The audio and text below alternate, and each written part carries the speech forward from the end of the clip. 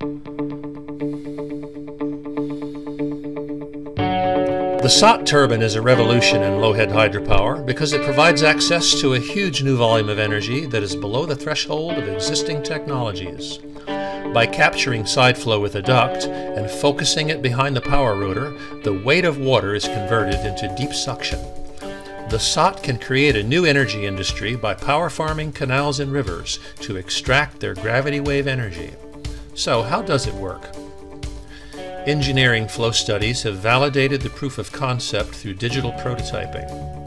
The streamlines in these two studies show that for both velocity and pressure, the turbine performs as designed.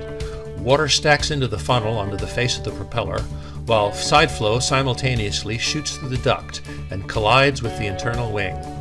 This is how suction is created behind the propeller and is the heart of the innovation. Let's look at this in more detail. In the funnel, we have a high pressure zone as water stacks onto the propeller.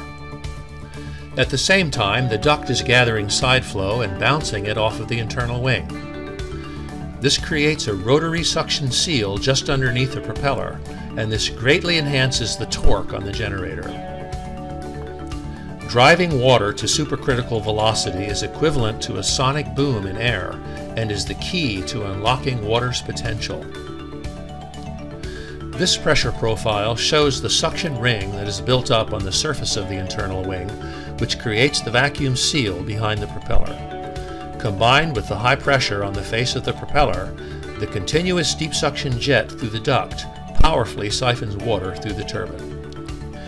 It works in all waterway systems, such as canals and rivers, by extracting the gravity wave energy from flowing water. The SAHT turbine, extracting the planetary gravity wave.